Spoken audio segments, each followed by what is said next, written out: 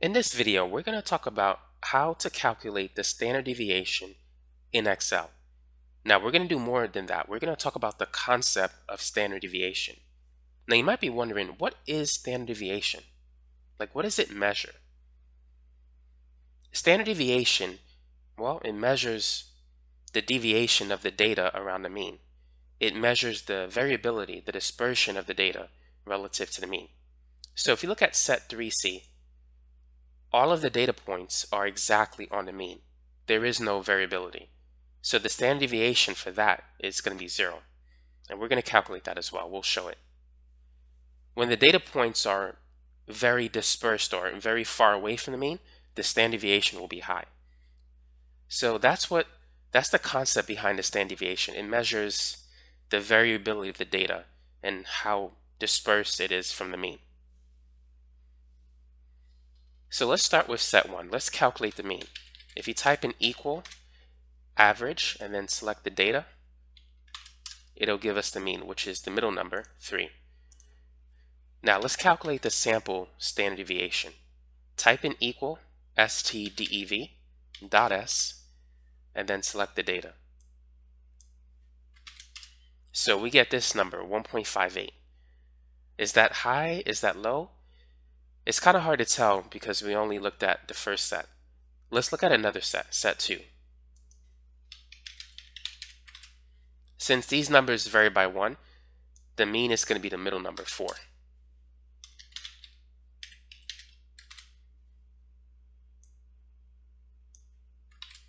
Calculating the standard deviation, it gives us a higher number. Notice that we have some outer points 2 units away from the mean. The mean is 3, 1 is 2 units away from it, 5 is 2 units away from it. But if you look at set 2, the mean is 4. We have points that are 3 units away from the mean, 1 and 7. And so because we have more data that's further away from the mean, we can see why the standard deviation for set 2 is higher than it is for set 1. Now for set 3, the mean is going to be the middle number, 5. But notice that we have data 4 units away from it. So we should get a higher standard deviation.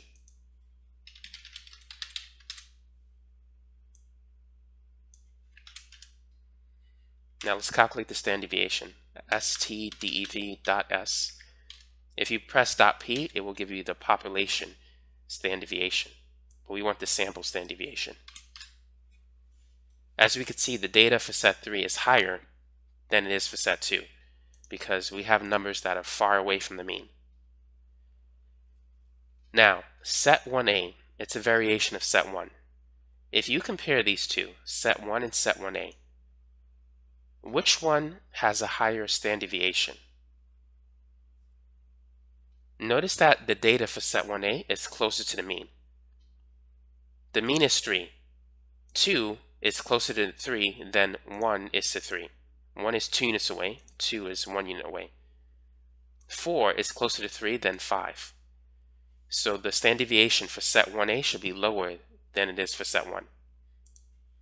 The average is going to be the middle number. It's going to be 3 again.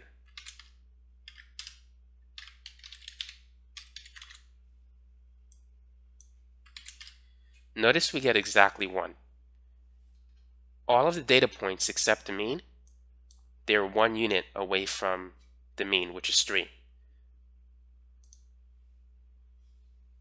Now, if we compare set 1a and set 1b, which one would you say has a higher standard deviation?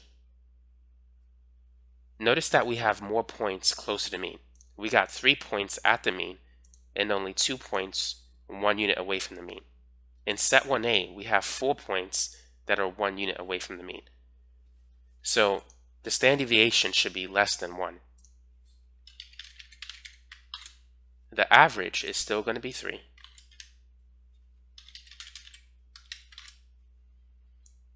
But the standard deviation is a lot less. By the way, for those of you who might be interested in reading my ebook, How to Pass Difficult Math and Science Classes, feel free to check out my website at video-tutor.net. Now let's continue. Let's move on to set 2a. If we compare set 2a with set 2, what would you conclude about the standard deviation? In set 2, we have some numbers close to the mean, like 3 and 5. In set 2a, all of the numbers are very far away from the mean. They're all 3 units away from the mean. The mean is 4. The only thing that's not is the mean itself. So we should expect a higher value than set 2. The mean is still the same, by the way.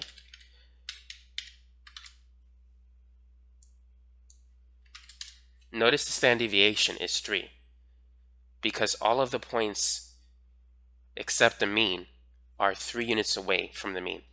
1 is 3 units away from 4, 7 is 3 units away from 4.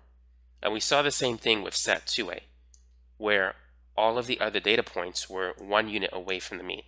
2 is 1 away from 3, 4 is 1 away from 3. So the standard deviation is 1, because all the data points are 1 unit away from the mean. With the exception of the mean, by the way.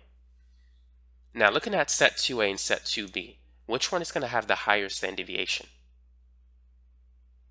Well, set 2b have some numbers that are close to the mean, so it's going to have a lower standard deviation. Set 2a is going to have a higher standard deviation.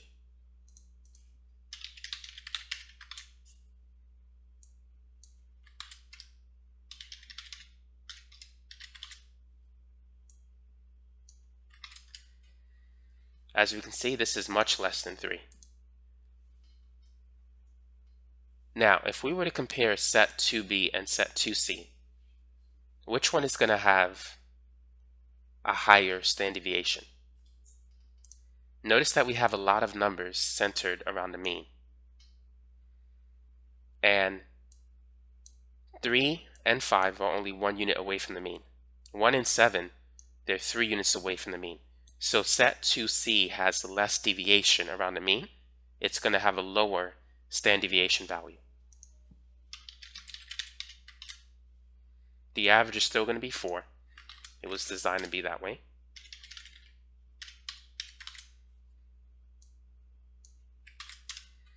And so the answer is less than 1.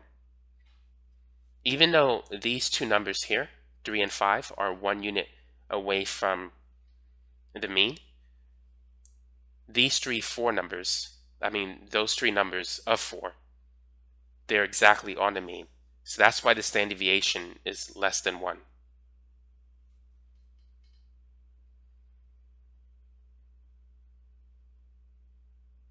If you look at set 1a, all the data points except the one that's on the mean, it's 1 unit away, which is kind of similar to this one, but we have 3 points on the mean instead of just 1 point on the mean.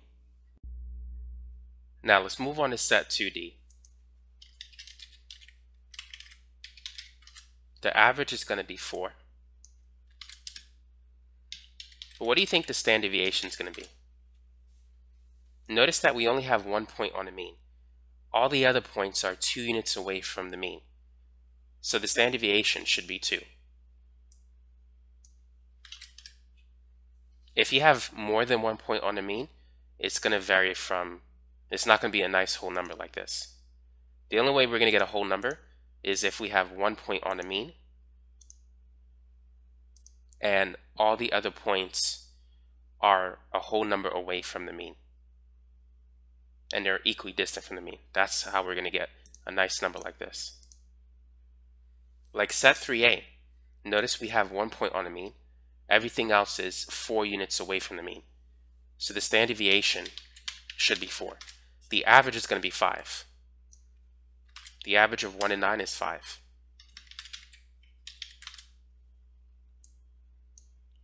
As we can see, the standard deviation is 4. All of the other points, except the mean, they're 4 units away from the mean, so it makes sense why the standard deviation would be 4. Now, if we were to compare set 3a and 3b, we can see that set 3b is going to have a much lower standard deviation. We have a lot of points at the mean, and the other points are very close to the mean. So would you expect the standard deviation to be 1 or less than 1? If we go back to this one, the only reason why the standard deviation was 1 is because all the points except the mean were 1 unit away from it, and there was only 1 point on the mean. When you have a lot of points directly on the mean, it can bring the standard deviation to a value that's less than 1. And that's what's going to happen here.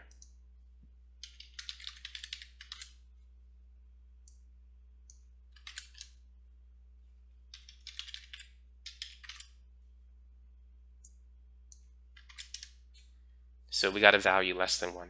And we can see that with set 2C. We only have 4 points that are 1 unit away from the mean, but 3 points on the mean. And when you have a good number of points on the mean, the standard deviation tends to be less than 1 because the data is very close and concentrated to the mean. Here, all the points are on the mean. There's not a single one that's away from it, so it's going to be exactly 0.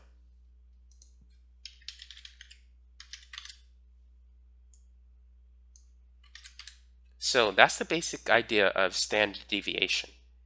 It measures how much the data varies around the mean. If all the data points are exactly on the mean, it's going to be 0. If a lot of the data points are on the mean, but a few are away from it, it's usually less than 1.